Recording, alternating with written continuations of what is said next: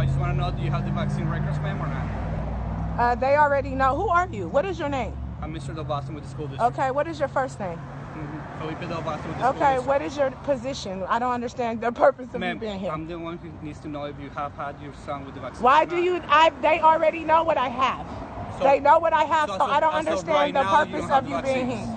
Well, I don't understand the purpose of you being here. I don't understand the line of your questioning. I don't understand what your position is at Claremont School District, and I'm asking these questions.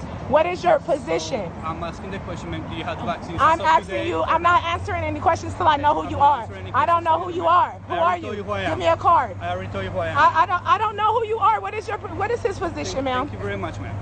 Thank you. Thank you. I don't know who this man is. He came with the Claremont Police Department to make sure, I guess, to treat my 6-year-old like a criminal because to make sure he doesn't have any immunizations. I am recording this because this is harassment. I am embarrassed that I have walked my kids to the bus stop this morning, and they have harassed me. I don't know who this man is. He has not identified himself. Excuse me, ma'am. Excuse me. What is your name? Can I have your card?